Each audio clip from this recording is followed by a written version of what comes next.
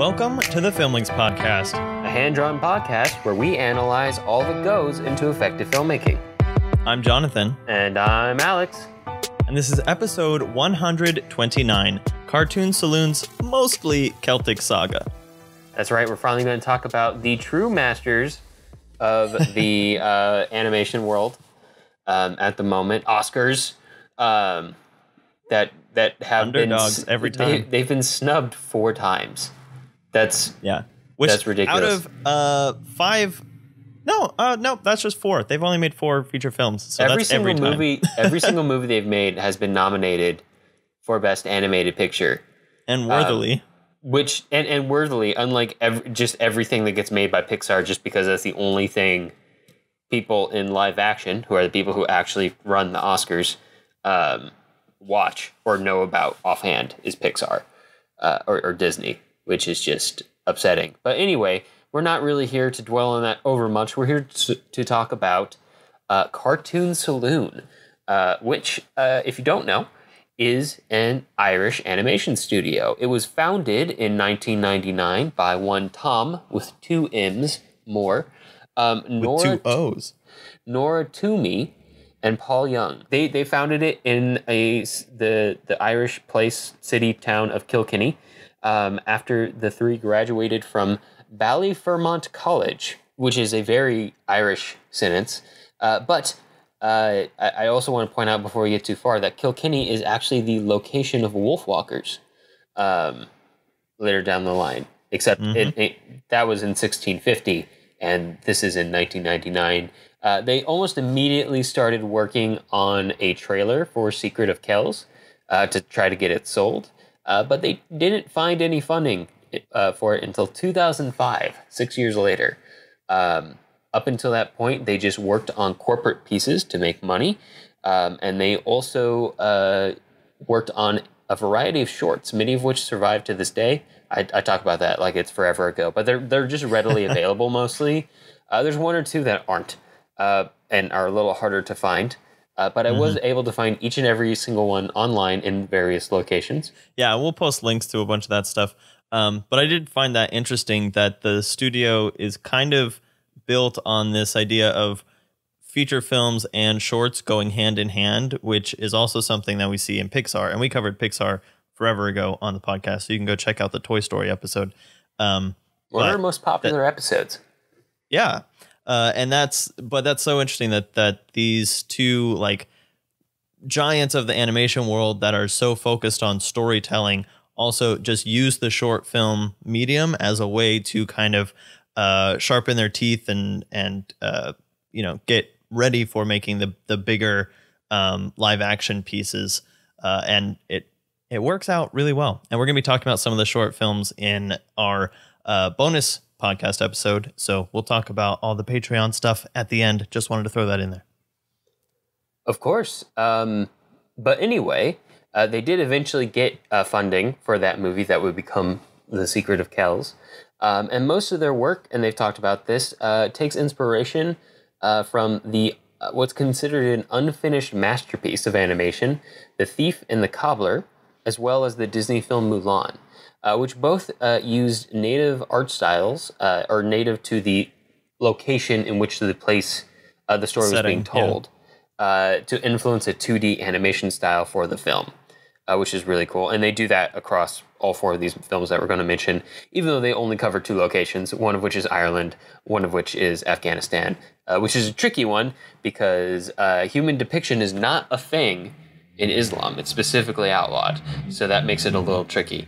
So they actually end up pulling a lot from nearby Pakistan and India as well, which makes it really neat. As well as going back farther to like pre-Islamic expansion, which is also pretty neat. But anyway, Secret of Kells was a huge success and nominated for an Oscar right out of the gate. In fact, all 4 of their feature films have been nominated for Oscars. None of them have won Oscars, though. And it eventually led to a deal with Netflix through which both The Breadwinner in 2017 and eventually their upcoming movie, My Father's Dragon, both of which are directed by Nora Toomey, will be released or have already been released. And in a lot of circles, some of this is just, uh, press being press, but they are often labeled the Irish Studio Ghibli, and sometimes they're referred to as the true successors to Studio Ghibli. I've seen some articles to that extent, but anyway, Jonathan, what are in detail, what are the movies we are talking about today? All right, in overview detail, we're talking about The Secret of Kells from 2009. As Alex said, their first feature. It was nominated for Best Animated Picture. Get used to that line. Directed by Tom Moore and Nora Toomey. And then we'll be following that with The Song of the Sea from 2014, also nominated for Best Animated Picture, directed by Tom Moore. I'm seeing a pattern here. Then The Breadwinner from 2017, which was based on a novel, 2000 novel of the same name by Deborah Ellis. And that was nominated for Best Picture, directed by Nora Toomey. And finally, we're talking about the latest release, Wolfwalkers from 2020, nominated for Best Animated Picture. Big surprise. Directed by Tom Moore and Ross Stewart. Mm-hmm. And almost all of these, I believe all four of them are produced by all three of the founders. And The Breadwinner is executive produced by Angelina Jolie. Just throwing that out. Well, there you go. Yeah. Executive producer is one of those titles where you never know how much it actually it mostly means money was mostly spent. Means money. It can also a lot of times mean status. So like if you have a major star in a movie, sometimes you give them an executive producer credit. Not because they just want an executive producer credit, because it doesn't mean anything and everyone knows that. It gives you money. you get more money. You also can take stuff like Best Animated Picture Oscars and claim that. All right, without further ado, let's kick it off with The Secret of Kells from 2009. Jason, take it away. The Secret of Kells from 2009. In 9th century Ireland, at the height of the Viking Age, a collection of monks live at the Abbey of Kells under the guidance of Abbot Kellach, who is obsessively building a wall around the place to keep out the Northmen raiders. Brendan is a brave young boy, the nephew to the abbot, and an apprentice to the scriptorium of the monastery, where books are copied out and illuminated, a detailed and skilled process of medieval illustration. There, the monks speak of the Book of Iona, worked on by the master illuminator Brother Aidan, who has the power to turn darkness into light. When Aidan arrives with the book in tow ahead of Viking destruction, Brendan finds himself caught between his uncle's desire to protect him and his own growing skill and interest as an illuminator, with the hope of working on the famous book himself. Let's start talking about Brendan Gleeson, who is in more than one of the movies that we're going to talk about today, but maybe featured most prominently in this one as the abbot of uncle. Yeah, the uncle and the abbot of the monastery at which. Holy crap! He's Domhnall Gleeson's father. You didn't realize that? Nope, I just did. Well, there you go. It's a long line of the Gleesons.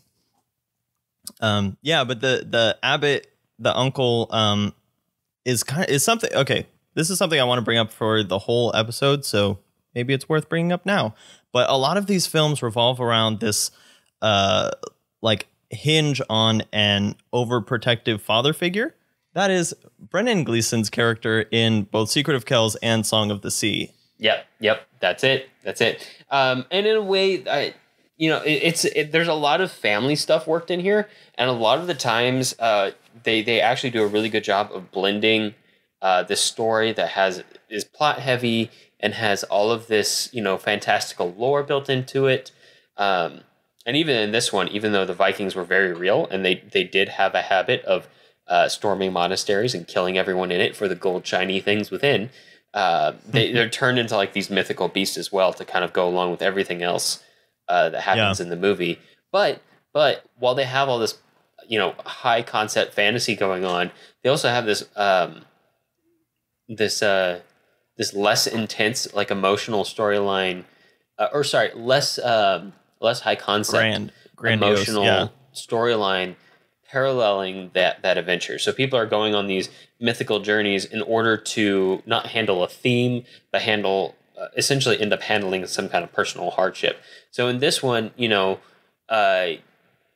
it's about someone who's the Brendan, which is ironic that Brendan is the nephew of Brendan the actor in this, but telling the story of someone who's been way over sheltered, having to and is essentially kept in the dark, literally kept in the dark in the cellar for his own protection at one point in the movie, becoming breaking out of that and becoming like the bearer of light, becoming an illuminator, which I know that they must have picked that line specifically because that style of medieval illustration is called illumination, and it is really pretty. Yeah, I think there's actually a lot of levels to that, because they do call the book that they're working on the book that turns darkness to light. And you know what the Book of Kells is, right, Alex? It's a real book. It's one of the isn't it one of the Gospels or something?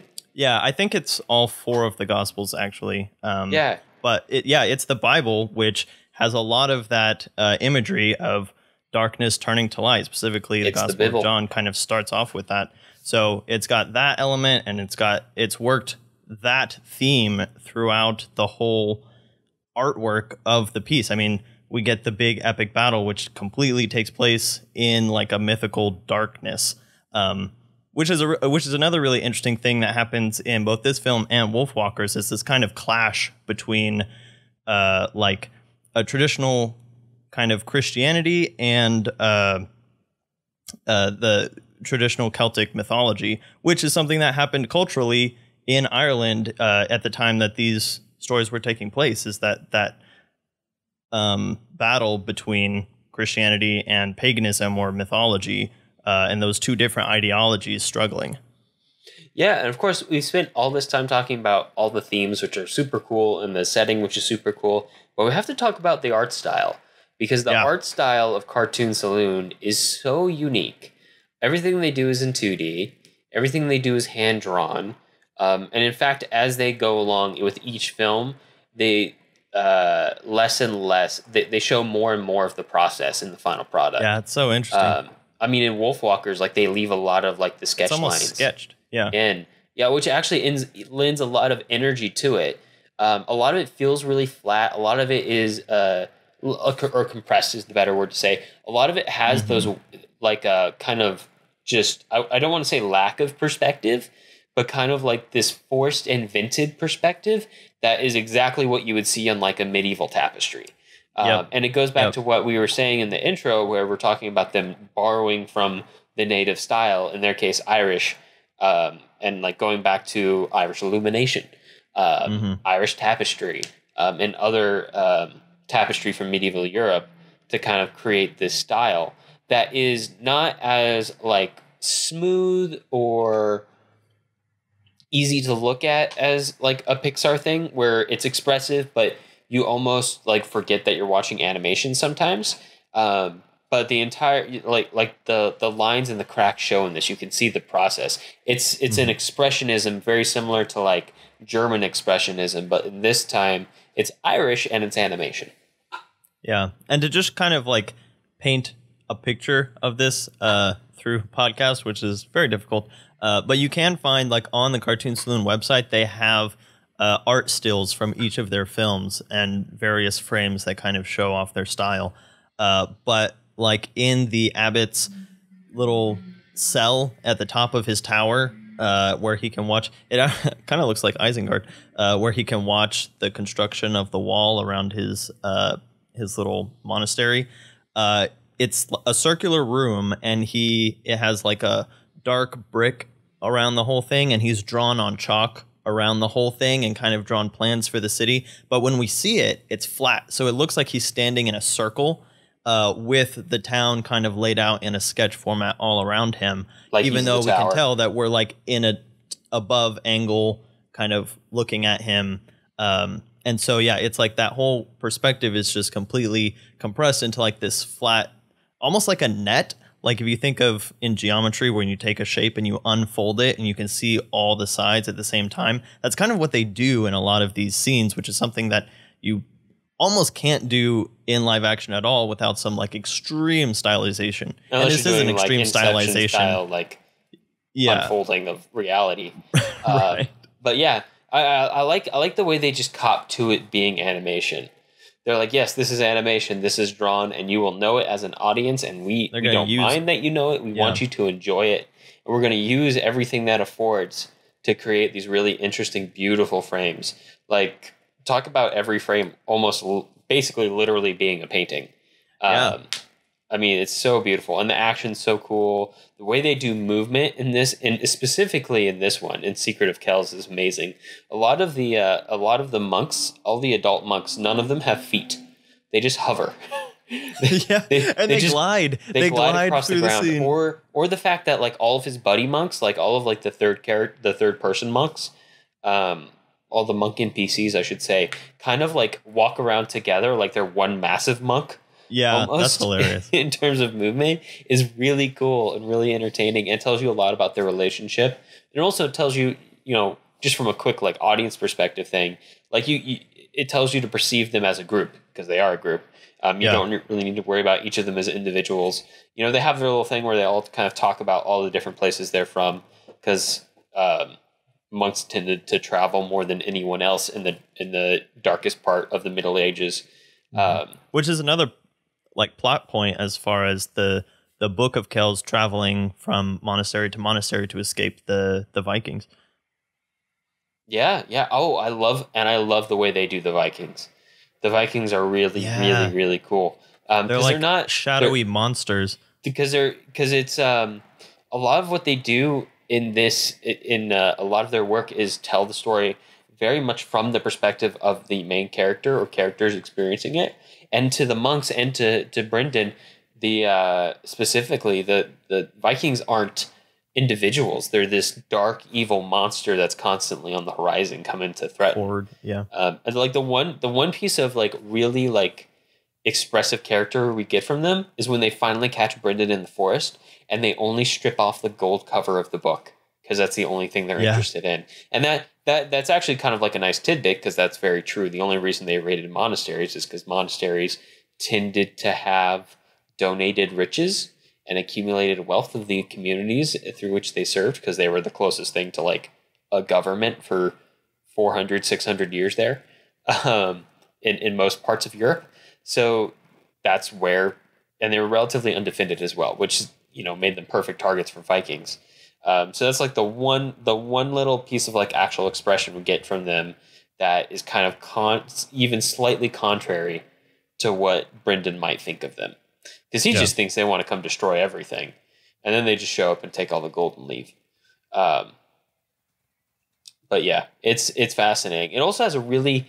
What do you think about the like last third of this movie, Jonathan? Because the time frame just gets stretched super fast. Yeah, so from the point of the raid? Yeah. So, okay, we're in spoiler territory now. They do get raided by the Vikings, and then Brendan has to flee with the more experienced monk who has brought the Book of Kells, because they realize that Brendan is basically like an illumination prodigy. And so they flee somewhere else so he can learn all the mastery of the trade and finish the book. And they literally do an exact pull from The Lion King, where they walk across like 3 panels of the frame and he grows up in each of the frames, like in Lion King when they're walking across the that's got to be a direct pull too. I mean, these guys really definitely love like Disney, especially classic Disney. The 2D, yeah. So yeah, I mean, there is that where they compress time and they show him growing up, and then he comes back to see the village as it is post raid, post destruction, and then he gets to make up with his uncle. Yeah, like on his. But he kind of comes back as like the enlightened Jedi who's like, I know, like I have understood the book now. I understand illumination, and he's like, he comes back as, kind of the chosen one in some respect. Well, I mean, he's rocking that Jesus hair real hard when he comes back. Yeah, with his like robe. But that's the other thing, is that he finds the abbot, his uncle, in his little room, and it's all dark, and he like opens the shades and lets the light in. So like that theme goes through like start to finish in this movie. Oh yeah, no, they do a really good job of working their theme. It's really, really, really well done. I mean, obviously everything's really put through. And if you think about it, if this came out in 2009 and they got funding for it in 2006 and they started planning it in 1999, 10 years before it came out, they had lots and lots of time to make this work so well. So there's a character that we haven't talked about yet, and that's Aisling, who is the sprite, the fairy character. It's not really a side story. It's like a challenge, almost like it's like a mini quest kind of. It's well, it's part of Brennan's like Bildungsroman is having another character that he relates to, but who also happens to be magical in the Irish folklore, and they have to go get this eye from this dark beast that represents the darkness and evil within Irish. He's like dark. What was the name of that thing? It was so Celtic. It was so Celtic. I can't remember it right now. It's like Cumcula or something. It was we have the internet. Crumcrach. Yeah. Crumcrach. Who is a real deity in Irish folklore.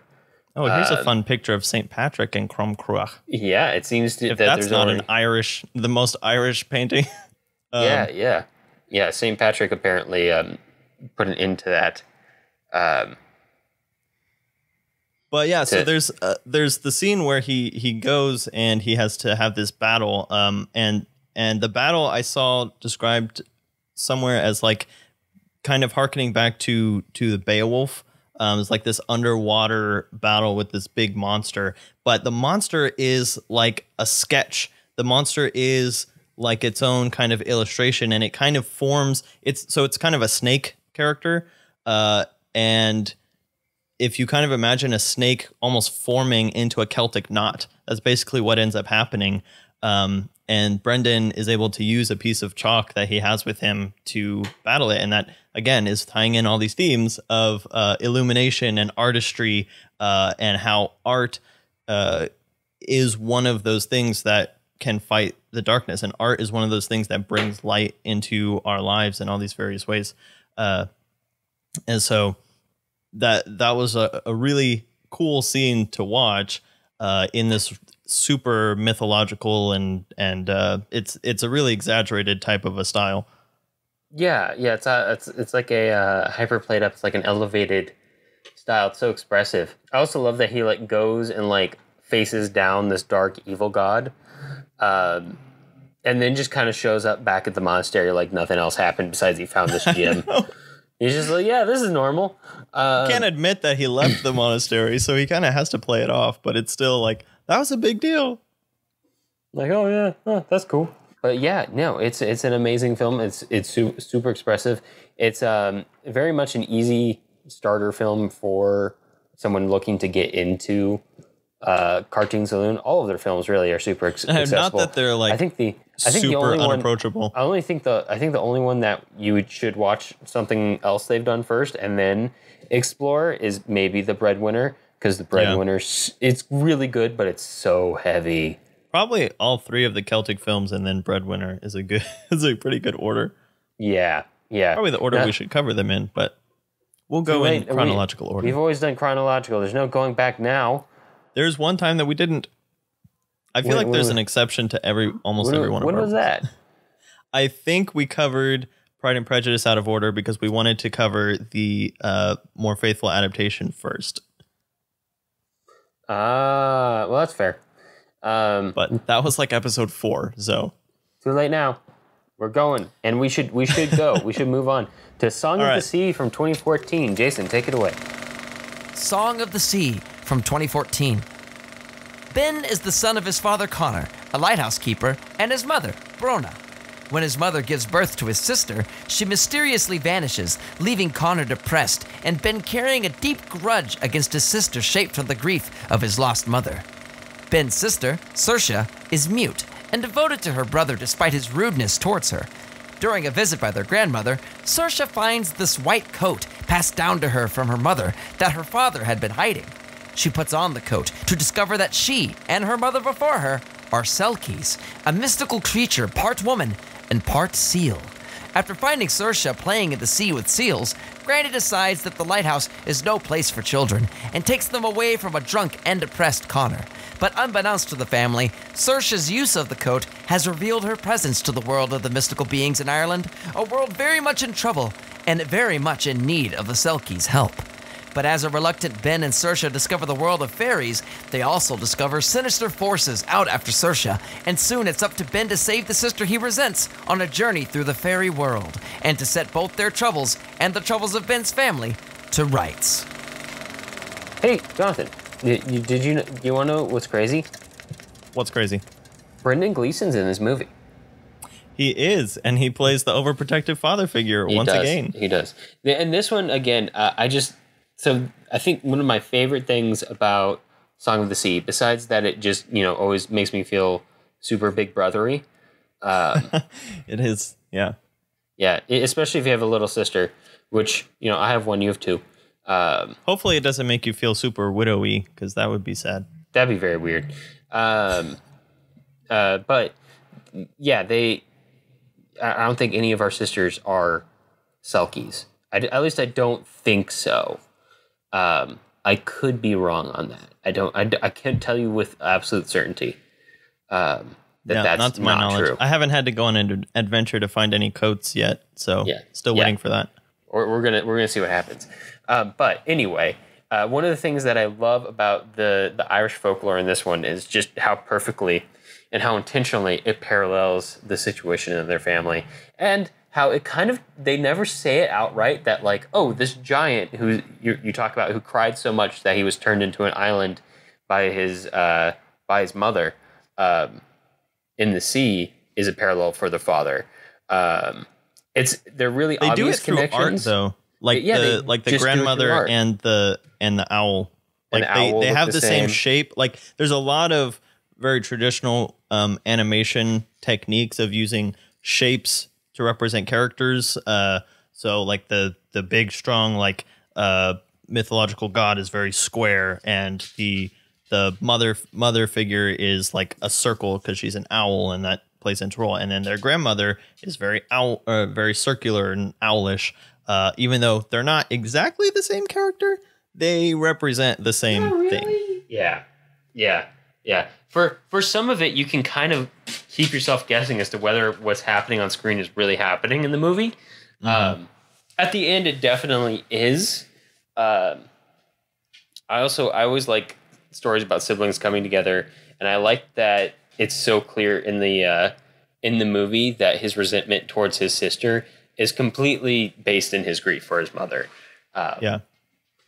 It's a really well built family dynamic, and to take that dynamic and expand it through the use of the Irish folklore is so cool. It's one of my favorite kind of fairy magical creature worlds that I've seen in a movie. Although I will say, as far as the family dynamic, they make the sister so sympathetic that you just really don't like the brother for a long time because he's so mean to her. Oh, he's so mean to her. The first thing he does is he kicks her off of a rock that he's sitting on. Oh, and he's real mean. Yeah. I think this is the second time I've seen this movie, and I think it was I didn't hate him as much the second time because I kind of understood more of what was going into it, and they definitely worked pretty hard to try to make him not super duper hateable. Sometimes that can be hard though. When it comes to animation, and that's one of those things. You have so much control over what a character looks like and their design, and you can even bring a voice actor in. But sometimes you miss that special something that an actor can bring on screen. Yeah, that uncanny valley. Sometimes there's something that an actor can bring on screen that makes them so damn likable. That even when, or so damn charismatic, that even when that actor is playing someone who's just a total asshat, you still like him. And so you can do a lot to mitigate, to try to do the same thing with animation, and you can do so much to craft characters, but there is a limit there that we can only get so much out of it. And that's not to say that this movie doesn't work because of that. It's just to say that same thing could have come off more powerfully played in a live action format with just the right, and I have to emphasize that. I can't emphasize that enough.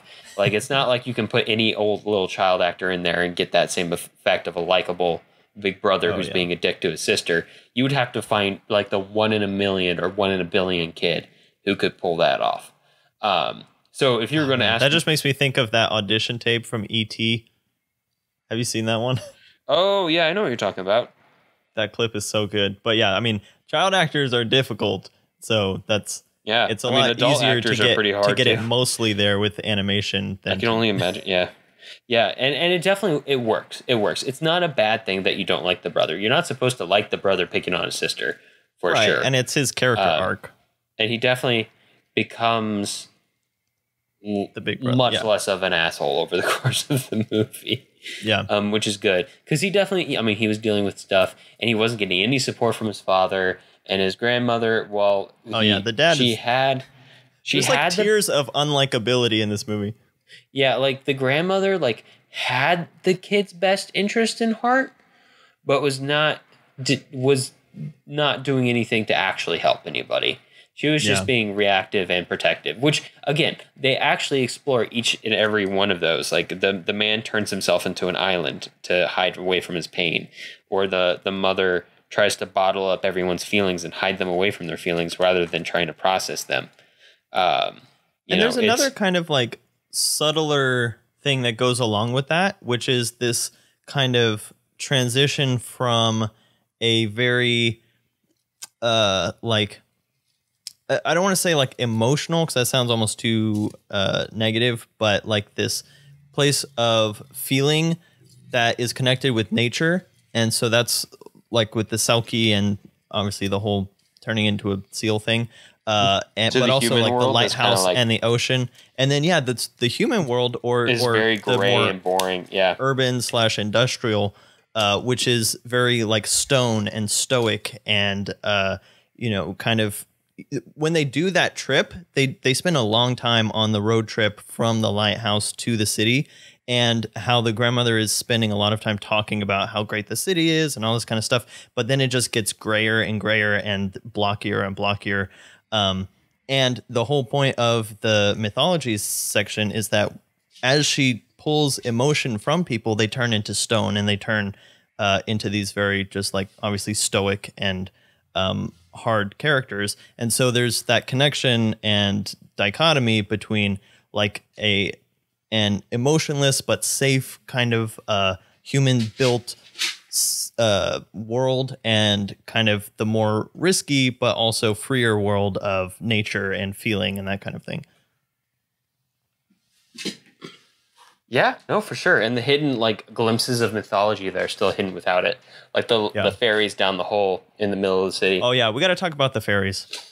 I love the fairies. What did you think about the fairies? Are the silly side characters. So in Disney, they really are. They would have been like super played up and way dumber than they are. But these are probably the silliest side characters of any of the Cartoon Saloon films. But they're also a lot of fun, and they bring the music into it and that kind of thing. So yeah, that was just an interesting thing to see in this one. Yeah, they bring a lot of fun. They bring a lot of mythology. I like that this one, it's still in the Celtic trilogy, and still exploring a lot of family issues through mythology. It's less thematic on a grand scale like Kells is, and it's more personal. But I like that they're expanding their ambition in this one by a large degree. The plot gets way more complicated, and the range of things that they're depicting is also expanding dramatically. I do want to talk about the Hairy Fairy. I don't remember what his name is, but you know what I'm talking about. The Hairy Fairy? The Hairy Fairy. Who's the Hairy Fairy? The fairy whose hair is covering this cave. Oh, the fairy with the memories. Yeah, I'm calling him the Hairy Fairy. So he's Brennan ends up at the Hairy Fairy's cave, and his hair is memories, and so you pick up a strand and you can see them, but they're all fading because as the last Selkie dies without her coat and her song, all the mythological creatures are also fading. But that scene of his hair covering this whole cave, and they like the fairy like kind of pops in and out of the hair. He like just teleports through it, and then he uses it as like this portal. That entire scene is something that would have looked completely ridiculous in live action, but it works, sure. and it actually looks like beautiful CGI. In animation. Yeah, it would have needed CGI and would have looked. It would have been creepy. Probably pretty bad. Yeah. Yeah. So that's just again another example of like a really interesting scene that only works in this medium. Like it only works if you've got people who know what they're doing with their artistic style. Because on its face, like, and I can think of this in a lot of fairy tales and mythology that we're probably more familiar with. So you think of like the Grimm's fairy tales of the spinning the hay into gold and stuff like that. And it would, it sounds cool, but when you try and show it, it kind of just looks weird or something. But it's again that illustration is a way to show it that doesn't really work in real life because it just looks dumb.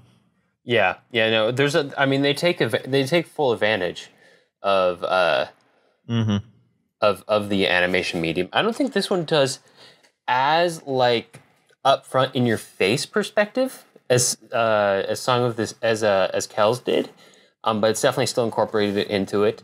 They definitely go full perspective breaking in Wolfwalkers again, but the way they do it in Wolfwalkers is really cool.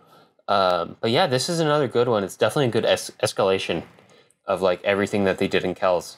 But once more, again, doing it again in style and still, again, getting snubbed at the Oscars. Not that the Oscars actually count. It just makes me mean. It just makes me angry whenever I see the Oscars be so terrible, which they consistently are.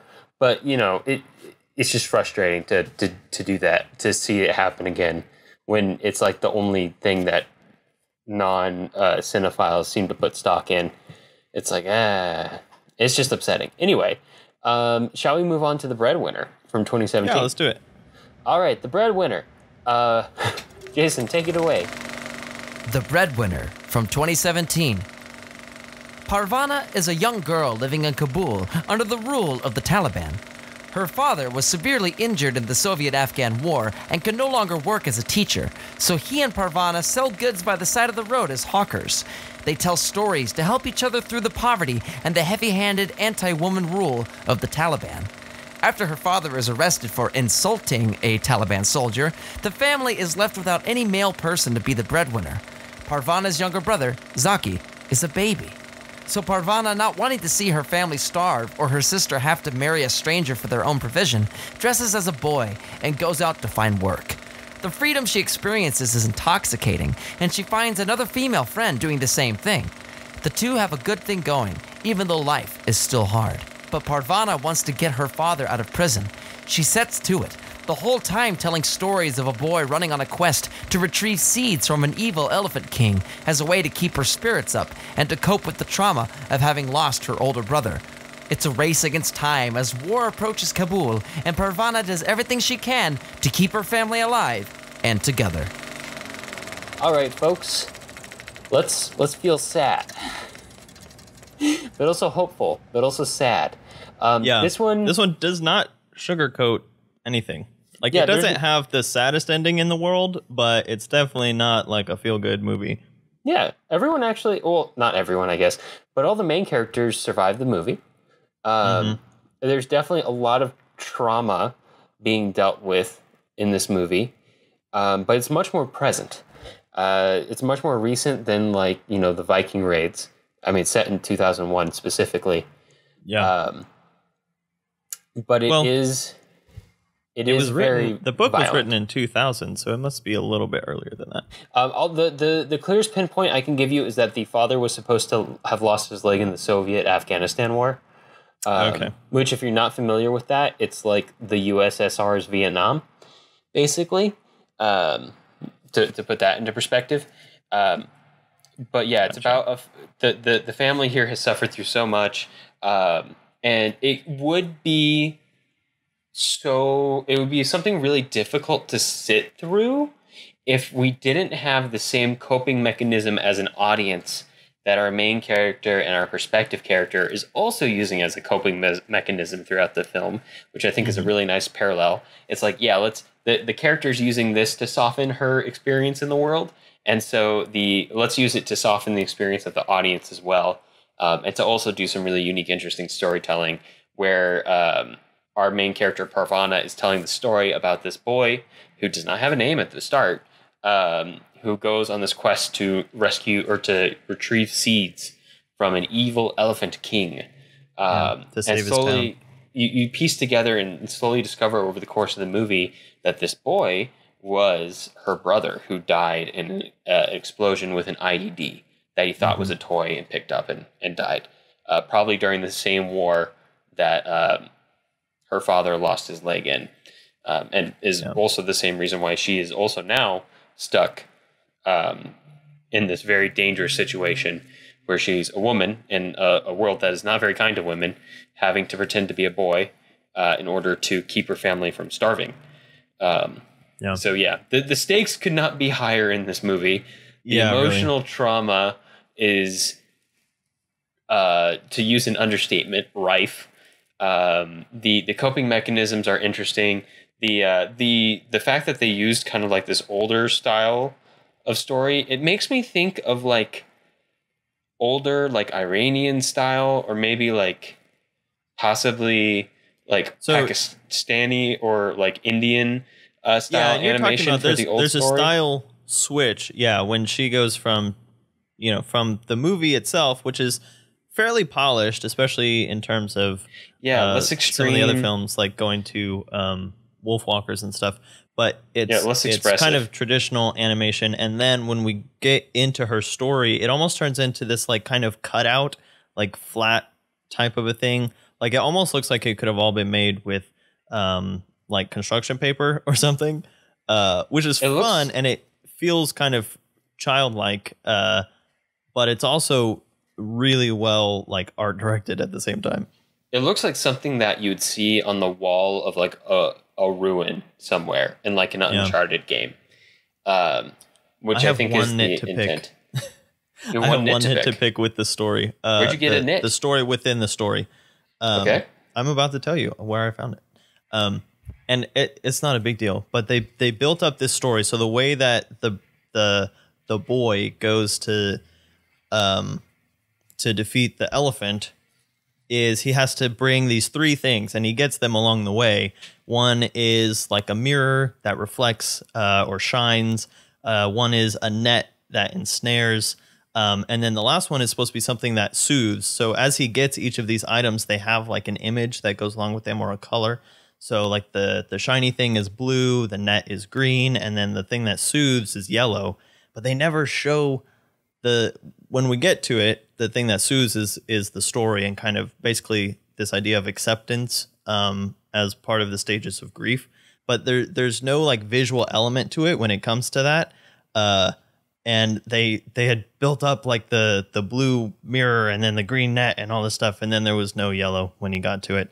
So that made me sad from a visual perspective, but it doesn't really detract from anything. Well, there you go. That's my nit. There you go. It has been picked. Yeah,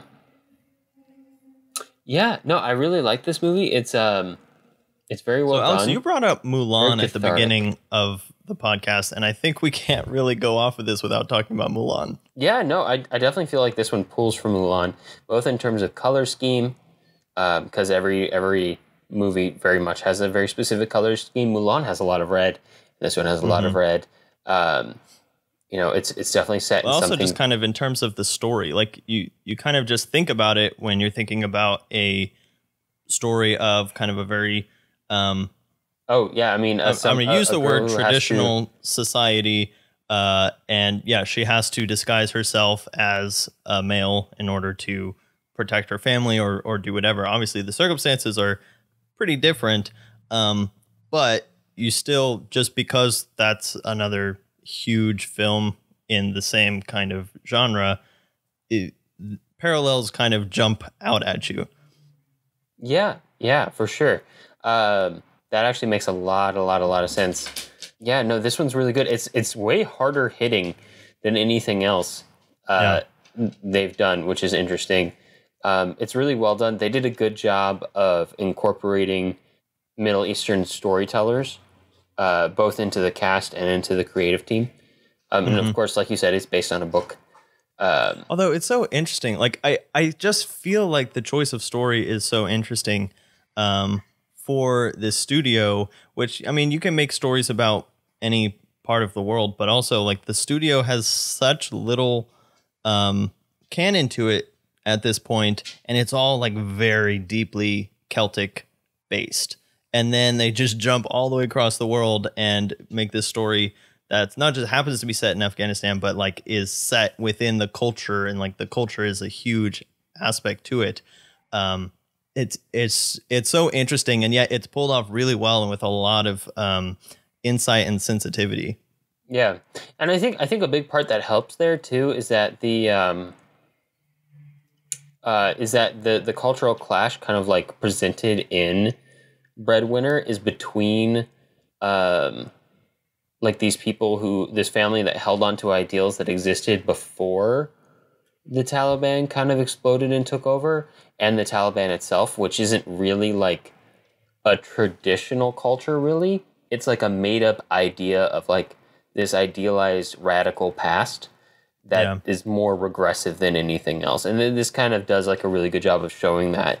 Another movie like and it this shows a lot of like the characters just kind of collaterally changing their mindset just by her interaction with them, which I think is a really nice touch. Like the guard has a super nice character arc, and he's not, I mean, he plays a big role, but he's not one of the kind of major players. Yeah, that's fair. And it's also interesting to see like just the main family that we're following, like they're following the rules, but you could tell that they're not that strict to them. So this is also kind of a break in some of the other Cartoon Saloon films, like when we're talking about the overprotective father figure, and you could see that easily being incorporated here, like even with the mother once the father is taken captive, but it's not like the mom's like, yep, this is what we got to do, and the dad was always like had her out there at his stand. Yeah, they 100% like the family 100% doesn't like agree with the Taliban or its rulings. Culture, yeah, they're like, well, I guess they're in charge. We're freaking stuck, and they go along with it. But they also push back. I mean, the fact that he talked back to a Taliban soldier is what got him in jail in the first place. Not even meanly. He just just was saying, "Hey, this is our situation." Like, hey, that dude was so trigger happy. Yeah, that dude was crazy. I mean, even that character too is really well written. It's very clear that that dude is freaking terrified, and has been told that he should do this, and this is your path to, like, I don't know, power or whatever. Or he just has like a budding god complex. Yeah, that too. Like, that's an easy way down the path. You can see how easily he's just like a completely and dangerously misguided youth who was given a gun. And told that he was in charge of everyone else. And that's not a good mix. That's a very, very bad mix, as we see over the course of the movie. But yeah, it's handled really well. I don't think there was really like any sort of big controversies that came out of like cultural representation. Which is almost surprising. Movie, which is freaking impressive. Yeah. It doesn't sugarcoat things, but it's also like, it's pretty much making a statement, that, I mean, I don't even know if they're allowed to watch it in Afghanistan, but I mean, if they did, they would not be happy about it. Different parts. Afghanistan's a weird place, but it would be wrong to think about it as like a unified singular culture or even a single unified polity. It's typically a back and forth of control between. This is really an oversimplification, but between like the Afghan government and the Taliban and the other terrorist groups. So sometimes certain parts of the country are controlled by one group and sometimes by another, and it hasn't really not been changing since the Soviet-Afghan War, and it's continued to change all throughout the U.S. presence in the region as well.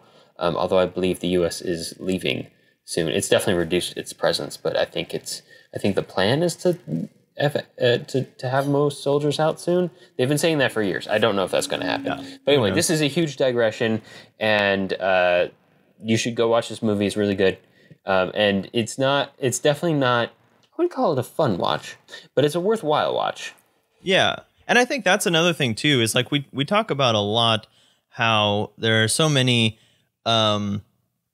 animators and animation studios and stuff. And the big line is like, we don't make children's films. We make good films that can be watched by children without a lot of caveats. And this, I think, is Cartoon Saloon saying like the animation genre can be used for things that are that go beyond like necessarily child friendly. I don't think this is necessarily child unfriendly, but it's definitely deeper. It's not like your kids, not like your kids are going to be putting this on repeat on vacation or anything. Or they might, but you might have to. That might be a little concerning. A lot of conversations with them. Yeah. Yeah. So yeah, I think this is really it's bold and it's really well done. And it's just one of those things that I think helps animation kind of get to a place where it can tell more of these stories that are less fun, because sometimes animation is the best medium to tell those kinds of stories. Like it would be much more difficult to tell this kind of story with this culture without, basically just mocking up Afghanistan, let alone trying to get rights to go to Afghanistan and film it in person. So and like the whole, would be a mess. The story she tells about the character who ends up being her brother takes up a good chunk of the movie too. Like it's like maybe an hour and a half long movie, and that part of the movie is at least 30 minutes worth of screen time. Yeah, I mean it could be its own short story. Oh, easily, and you couldn't do like hardly any of that live action, and definitely not with the same impact. Yeah, it would have to be like a really highly stylized kind of fantasy thing that I think would kind of detract. Or you would just go to animation for that portion of it. Yeah, and that would be, like you're saying, even weirder. Is a huge portion of the film anyway. Weirder. So let's move on to Wolfwalkers from 2020. Oh, Jason, take it away. Wolfwalkers from 2020. In Ireland, 1650, in the town of Kilkenny under English rule, the Lord Cromwell has ordered the woods to be cleared for more land.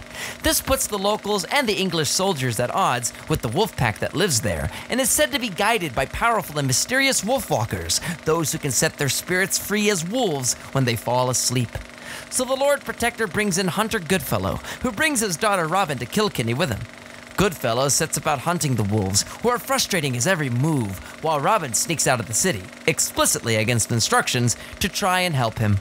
In the woods, she is caught by one of her father's traps. While she's stuck hanging upside down by her ankle, a small red wolf approaches. The wolf is trying to cut the rope, but Robin panics and is bitten in the kerfuffle. That wolf turns out to be Meb, a young wolfwalker, which means that her bite has turned Robin into a wolfwalker as well. Meb is looking after her pack after her mother Maud mysteriously vanished in wolf form, leaving her unconscious body inert in the pack den. Robin finds herself becoming friends with Meb and suddenly against the Lord Protector, and by extension and reluctantly, her father. The Lord Protector will stop at nothing to see the Wolfwalkers and their pack destroyed, and his will made absolute over Ireland. But things won't go according to plan if Robin and Meb have anything to say about it. All right, so Wolfwalkers didn't come out that long ago. It's technically a 2020 release, although it didn't become widely available to the public until 2021.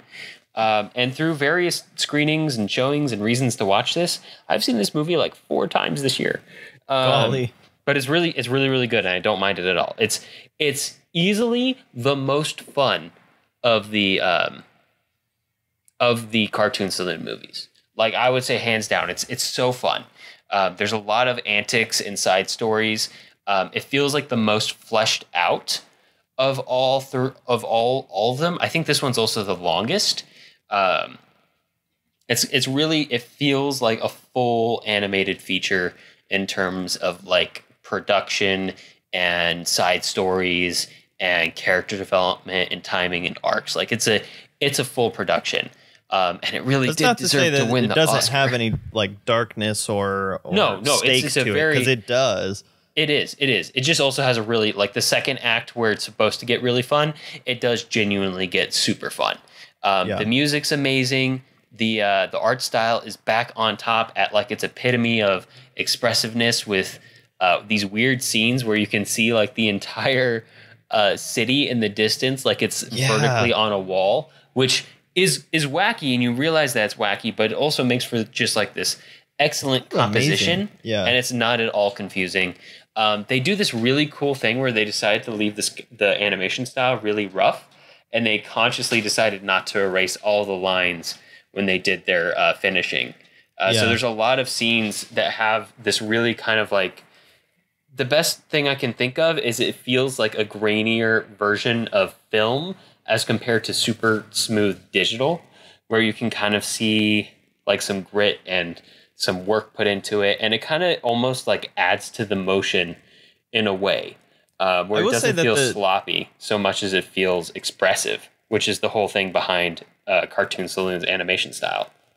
Yeah, and the thing that I kind of pulled away from that, because the time where they amp up that sketch quality is in the sequences where either one of our main Wolfwalker girls is in their wolf phase, and they see the world in this rough sketch.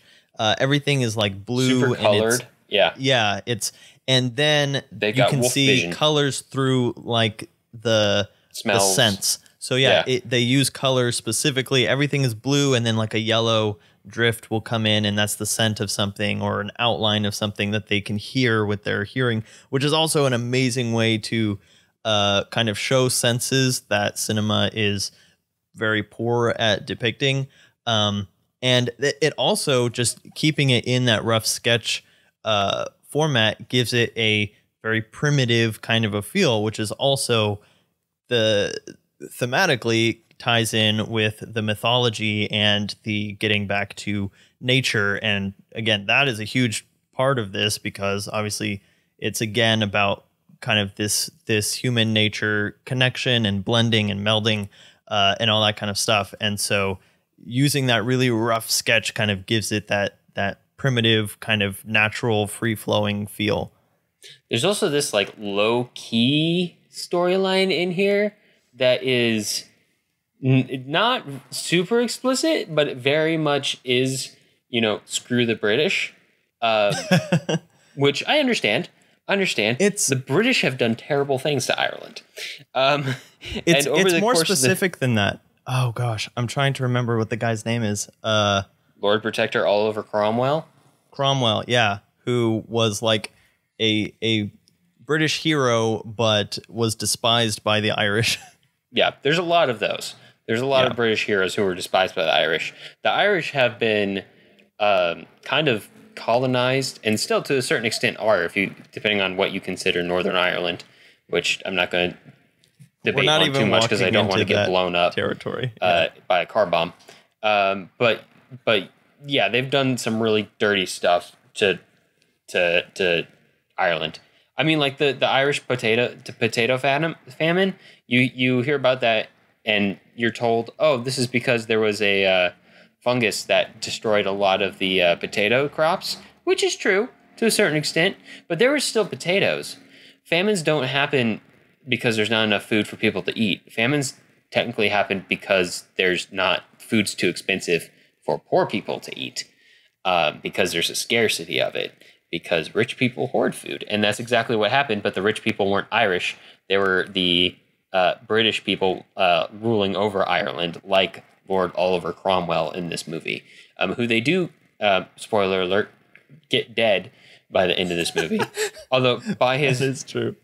By his own hand, which is a nice washing there. Well, that's also Sean Bean's in this, and he survives. Sean Bean does survive, just barely, by the skin of his fangs. But that's the other thing. Sean Bean's a good boy in this movie. Yes, he is. But the thing with Oliver Cromwell dying by his own hand is also goes back to Secret of Kells, and again that battle of religion and mythology, which becomes extremely explicit in this. Like the whole deal is like, God has told us to tame this land and to beat it into submission and blah, blah, blah. And then at the end, when he realizes that the the mythology is real, he chooses death over paganism and just like throws himself into the waterfall. So that is the most explicit of this theme that has kind of started in The Secret of Kells, and then just kind of they just glance over it in Song of the Sea. Kind of, to an extent. I don't know if that was so much the intent, so much as it felt like Oliver Cromwell was trying to impose himself and his religion onto these people who were like, "Nah, we're good." And that backfiring terribly. Yeah. Especially when you do it with cannons. Cannons typically don't convert very well. I'm just going to throw that out there. Sometimes they do, but it's rare. But Sean Bean does a wonderful job in this. The leads, like the two young female actors who play the leads, are amazing. One of which is Honor Neefsey, who I only know because she was in the Christmas Prince trilogy, which if you I love that you have to admit that you watched the Christian Prince trilogy. The Christmas Prince? I've watched one of them. I haven't watched all of them. And you know why, Jonathan? Why? Because they're crap. They're absolute crap. But anyway, this is definitely... This also feels like a movie that was very much meant for a much wider audience. It was almost like they were expecting people to really watch this one in a way. Mm-hmm. Like they had original music scored for it. We're Running with the Wolves Tonight, which is a really dope song. Really good scene. Yeah, I forgot that they had like a poppy song in there too. Yeah. They had high profile cast. It was released on Apple TV, which again, not the best streaming service, but definitely a higher profile one. Yeah. Good movie selection, not a great TV selection, but it's hard to find a decent TV selection anywhere these days. But it's a really, really, really good one. Of course, it's really good for anyone who owns a dog, especially if you own a dog that looks like a little wolf. Honestly, like when they're in wolf form, the two main characters look like my dog and my dog's best friend. So I just imagine that was what was happening the entire time I watched the movie. I was like, oh, it's Suki and Eva. the entire time. Why was the dad not like a giant white wolf too, like the daughter? Well, we don't know anything about her mother. That's true, but although the mother, she was so distinctively got white the mother got very Disney. I feel like this one actually hits several of the kind of traditional Disney beats, but it just does it with a heavily Celtic spin. Yeah, it does it with more flavor. Yeah. But story-wise, we kind of go through a lot of those progressions. So maybe that makes it one of the more kind of approachable because the story progression is fairly recognizable. I mean, even down to like the very last scene that's just so feel-goody, but you don't even care at that point. Yeah, where they finally bring the family mother back. Comes together. Yeah, they all curl in like a Celtic knot together. Yeah, and then they're on their little like family wagon. Yeah, their traveler wagon out to the farther parts of Ireland. So I will say that this film, it takes, and we've already kind of mentioned this, but it takes some of those stylistic choices and it builds on them and it makes them more extreme. So some of the things that I'm thinking of specifically are, like you already mentioned, the really flat foreground background thing, but they also do the sectioning, the kind of paneling of the screen. Yeah, they did do a lot of paneling in this one. It felt very graphic. Yeah, which was cool for like when she's doing all of her scullery maid chores and or when she's sneaking in and out of the city. Panels. Yeah. And then the other thing they do with Cromwell is that thing where he just walks into frame or rides in usually on his horse, but then his face is taking up a quarter of the screen and he's just towering over the other characters. And that happens 3 or 4 times where he just like imposes himself into the frame and we only see like his mouth and like his shoulder, and that's it. But it's a really interesting kind of imposing way to do it. And then like the way that they draw all the horses, this one definitely felt the most like one of those old Renaissance murals that you sort of just watch from right to left or whatever. Or one of the medieval tapestries. Yeah. Yeah, no, a lot of times it was presented literally in tapestry fashion, like the paneling that you were talking about, where you just read from one side to the other to see what was going on. But of course, it was all animated. And that can be an easy like hole to fall down, and suddenly everything becomes very confusing on screen. But clearly, the artists behind it were incredibly good with what they were doing. Yeah, they have a good sense of they nailed it. Yeah. Oh yeah. All right, Jonathan, anything else to mention about this film?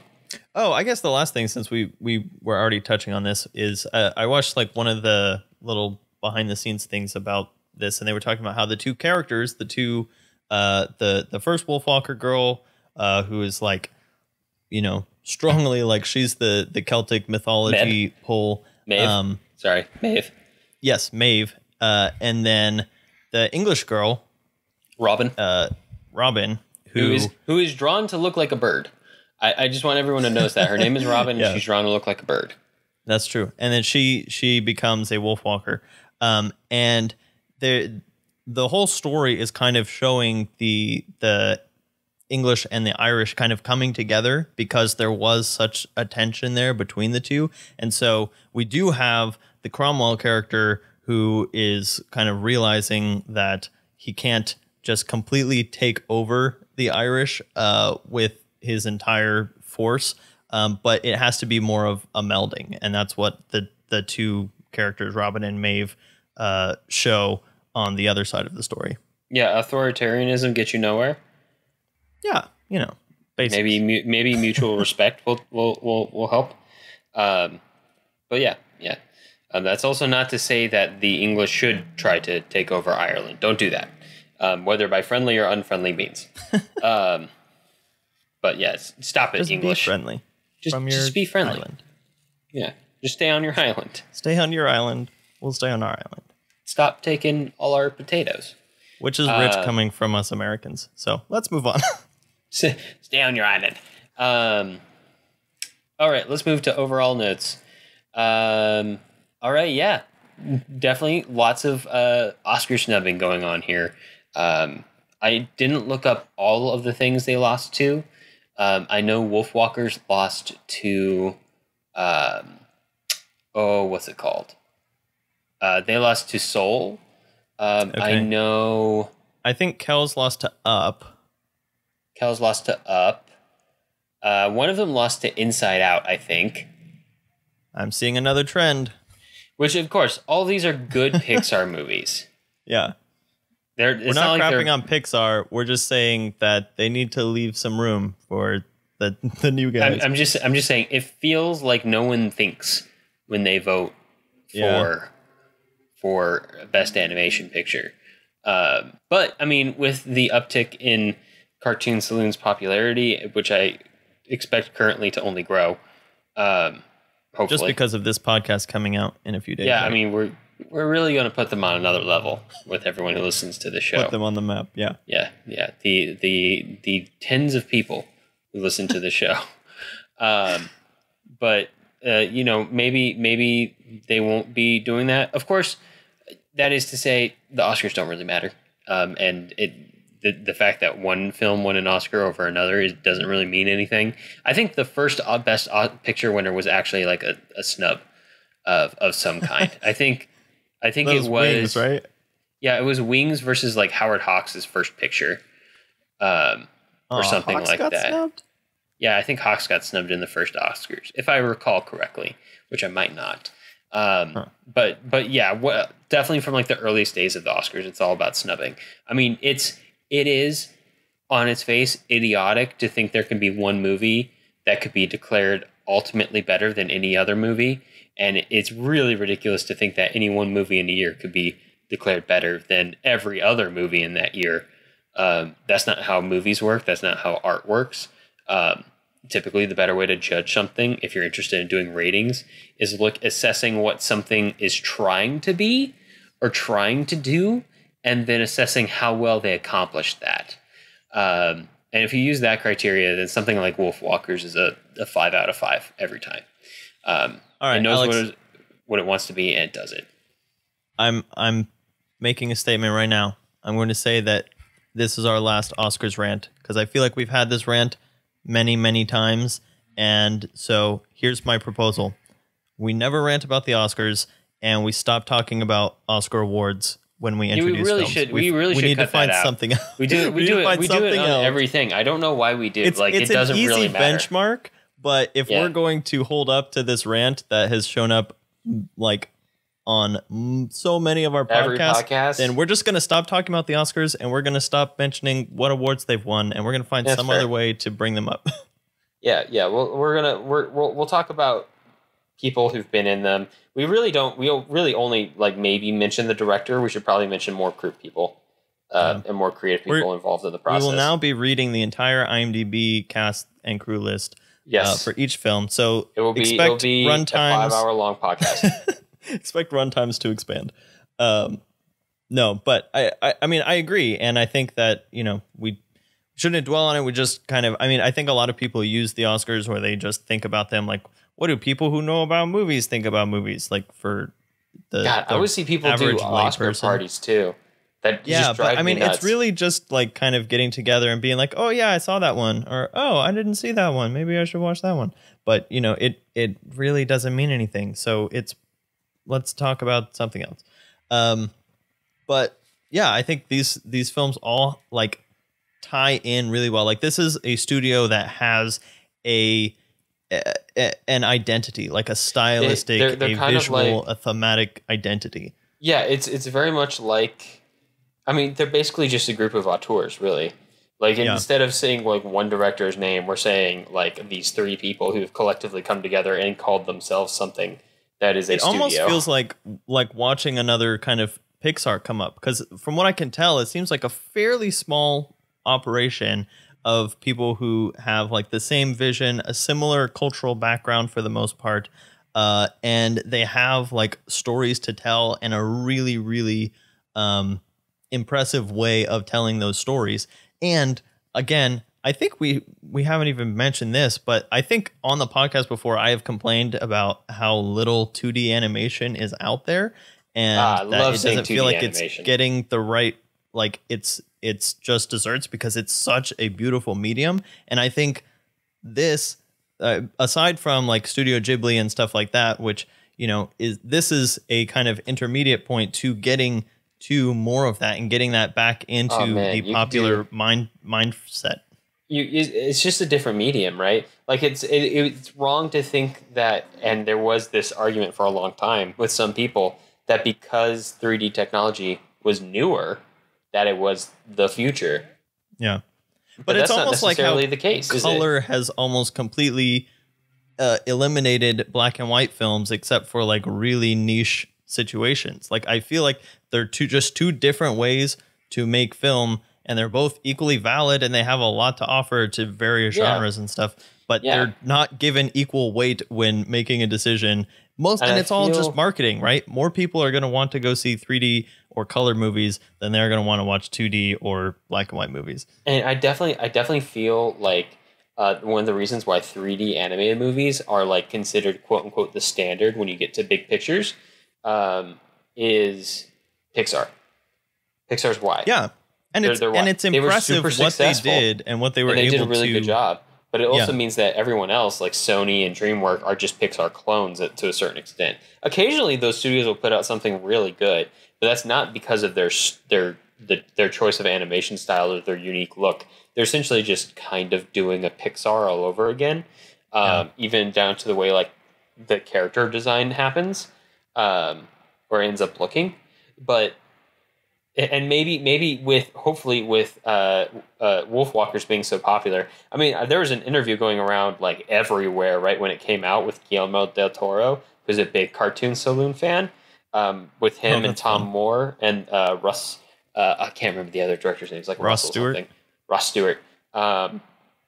That was really popular for a while, and I'm hoping that'll become more popular. But one of the things that gives me hope for 2D is how Guillermo del Toro teamed up with Cartoon Saloon. That would be a trippy movie. I could see it happening.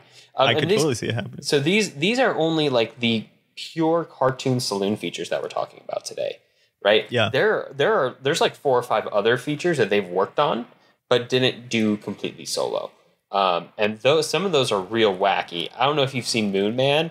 Moon Man's really good, but it is a freaking trip. It's literally about the dude who lives in the moon who comes to Earth, and then he has to try to get he wants to interact with people, but then the guy who conquers the entire world tries to trick him into bringing him back to the moon so he can conquer the moon too. But also there's this German scientist who Moon Man becomes friends with, and also this little girl who helps him escape from the evil dictator of the world. It's real weird. It is a trip. All right. But it's really cool. One of the other things that gives me hope for 2D animation is that it's such a popular style for everything on TV.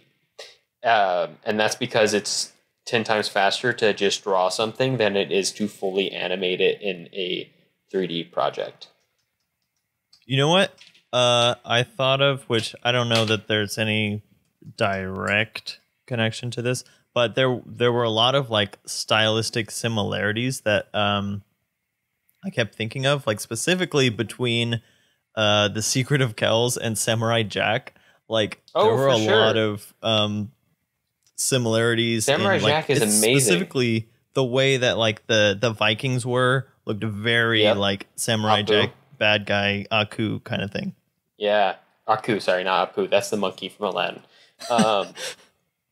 Very different. That would be a very different show. Samurai Jack is so good, man. I still need. That's one of those shows that I will go watch. I was telling Jonathan before we started the podcast that I kind of stopped watching live action TV because it just doesn't go anywhere. And half the time they get canceled nowadays before they even start to really tell a story because it's a mess. But cartoon TV, animated TV, I love. I feel like the creators get much more bandwidth because it's already out of the realm of what people consider quote normal. And Samurai Jack is something I need to go back and finish watching because it came out with some new seasons recently. I've never watched the original stuff in chronological order. And it's just it's so cool. It's such a good show. We should say dope. To not deviate too much on this, but Cartoon Saloon has worked on their own TV series. I don't have a they did look into Skunk this. Fu. They did Skunk Fu. They did a show called Puff and Rock on Nick Jr. and Netflix. They did a show called Ellie the Ace. A show called Dorg Vandango. That sounds fun. Nickelodeon. What a name. And Viking School. Viking School on Disney Plus, which is actually coming out this year or already came out this year. So they're still at it. But yeah, Cartoon Saloon is building their repertoire. They're building a canon of really good work across the feature film, short film, television spectrum, and it's gonna be really cool to watch them grow and see how that influences the rest of the other industry. Work that's being done. Yeah. And it's and to be very clear, I'm not saying that I want all things that come out in animation to look like Cartoon Saloon. No, because I also don't want everything that comes out to look like Pixar, which is kind of what's happened now. I want there to be variety. That's the whole thing. I don't want there to be vanilla, monotonous homogeneity, which is what Disney wants. But anyway, I want to see different stuff. I want to see people bring their own touch to each thing. I like when I look at a piece of art or read a piece of art and I can tell that the person who made it has their own unique creative voice and their own unique style. And it wasn't just a series of decisions that was approved upstairs with a rubber stamp, that it comes in the shape of a mouse. Yeah. Alex, just on a kind of a side note, I want you to guess the number of employees that Pixar has and the number of employees that Cartoon Saloon has. Pixar has 10,000 employees. Oh, that's pretty close. And what's your guess for Cartoon Saloon? Cartoon I'm not going to give you a reference. Has 78 employees. Okay, you're a little low on that one. So Pixar has 1,233 employees as of 2020, and Cartoon Saloon has 300 employees as of 2020. Dang. I will also tell you that in the not too distant past, I made friends with an animator, and from what I've understood from what they've told me, the when you see like employee lists like that, it's not super duper accurate because that's just permanent on staff employees. They contract a lot, so they contract a ton of stuff. That makes sense. Huh. But it's interesting just kind of to get an idea of like the core team the scale that's working on this stuff. Yeah. Cartoon Saloon's so tiny comparatively. Yeah. But they're making their way. They're doing their thing in Kilkenny. Making the way downtown. Okay, last thing before we move on to what we're going to talk about next month that I wanted to bring up is the trailer for Luca, which seems like it's set in a very different part of the world, but a lot of the kind of mythology seems pretty similar. And also, just while we're talking about comparing Cartoon Saloon to Pixar, Brave, because I think Wolfwalkers kind of redeems Brave from all the things that I didn't like about Brave that were very similar in Wolfwalkers, There were so many but people done who didn't way better. like Brave. Did you I'm like so Brave? surprised by that. Like, I didn't have anything against it. Like, it just felt like more Disney and Pixar to me. My main thing was that I never felt like she was brave at all in the whole movie. Like, she was just foolhardy the whole time. Yeah, that's fair. That's fair. She never really ended up taking, like, she was never scared. And then, It seemed yeah, like, and then which by is the end, the prerequisite to being brave is being scared. right. And then by the end, her parents just let her off the hook of all the stuff that she didn't want to do and caused all the trouble for in the first place, and she never had to take responsibility. So I felt like it just fell flat on everything it was going for. Yeah, But- no, that's fair. Okay, I see what you guys are saying. But Luca, did you see the trailer for Luca? I've not seen the trailer for Luca. What is that? Where's that from? Okay, so this is the new Disney. Disney At this animation? point, I can't even tell if it's Disney Animation or Disney Pixar. I think it's just Disney Animation. But it is about two boys in Spain, I think. Some little like seaside town, and they're like these water monsters, water creatures, but only when they're wet, they turn into their little flippery merboy selves. And then they're just normal boys, kind of like street rat scamps the rest of the time. But the town is like super against rat. but the town is super against the water monsters, and they have all these statues of like killing sea monsters and stuff. So it's kind of a similar thing to Wolfwalkers, where they're these shapeshifters that are being hunted by the humans, but they don't know that they're the shapeshifters, so they have to keep avoiding it. So I'll be very interested to see how like that film shapes up in comparison. Huh. Yeah, I'm watching it right now. Yeah, and this will be interesting. I mean, again, it's very Disney, very Pixar. Yeah. Wait, who's all right. doing this? Oh, this is Pixar. Oh, is it Pixar? All right. Yeah, it's full Pixar. Bold choice. Yeah. All right. Pixar's getting very fantasy-y lately.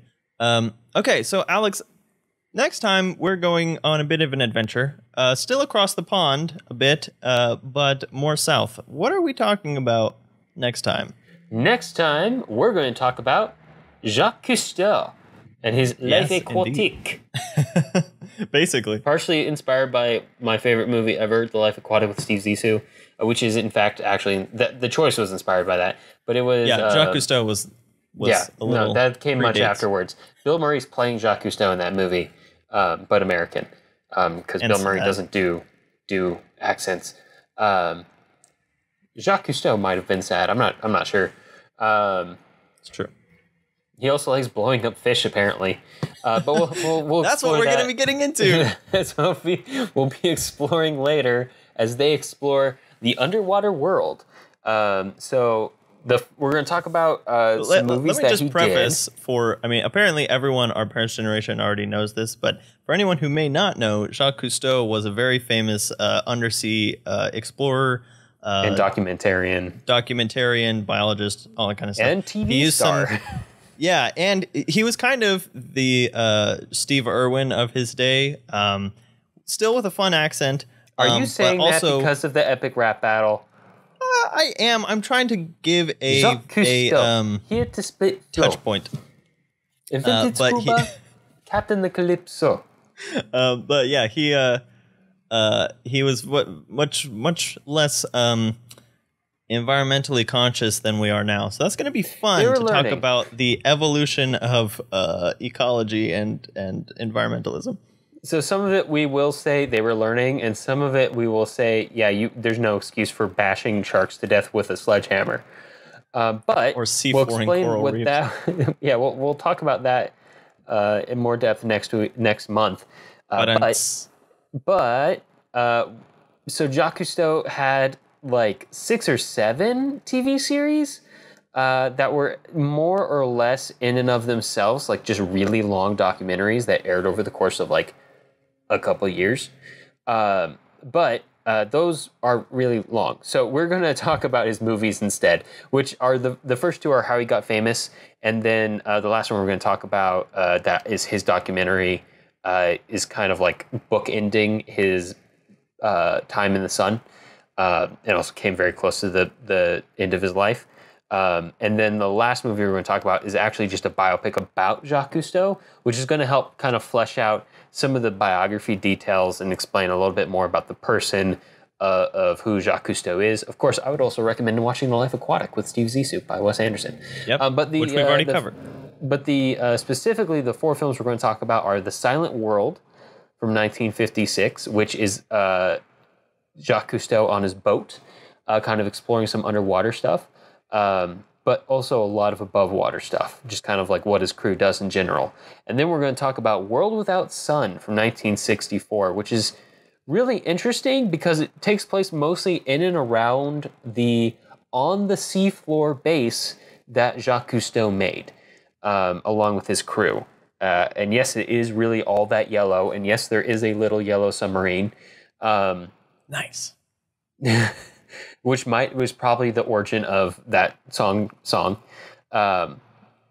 Probably because yellow shows up so well underwater. But it will be a much more produced, in-depth look, pun intended, at the world without sun beneath the ocean floor and everything that the explorers have to do to kind of survive down there and do their research. There's much more science in that one too, and less explosives.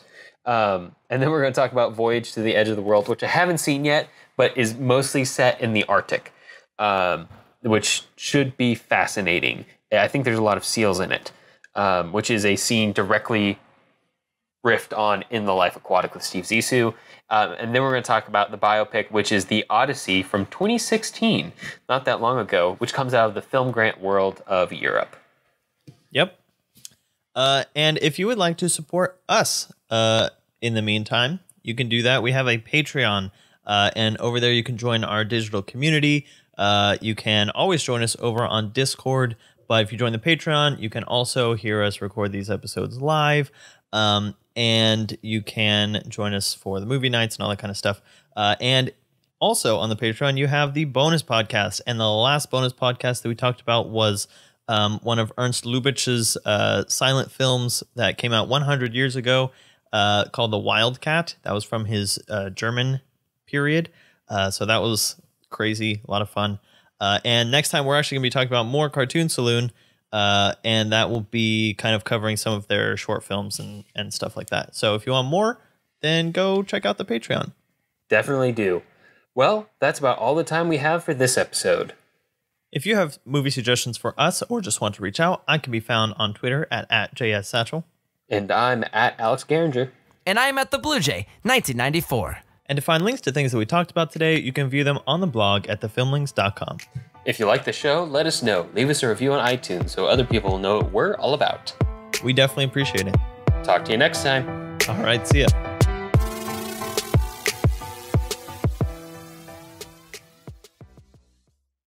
walking fast, faces passing their 2D. Da da da da da da da. You have to take that out now because that's copyrighted. I don't think they're going to complain about that particular rendition. You don't think Alicia Keys is going to come after us? I think we'll be all right. I think we'll be all Okay. right. Honestly, if she does, that would be the best PR we've ever had. That would be amazing. Please come after us, Alicia Keys. I hope I also didn't get that wrong. Is it Alicia Keys who sings that? I have no clue. Wrong guy to ask. Alicia Keys making... Sorry, that was Vanessa Carlton. Well, now they're going to both be mad at us, and it'll be even better for us. Womp womp.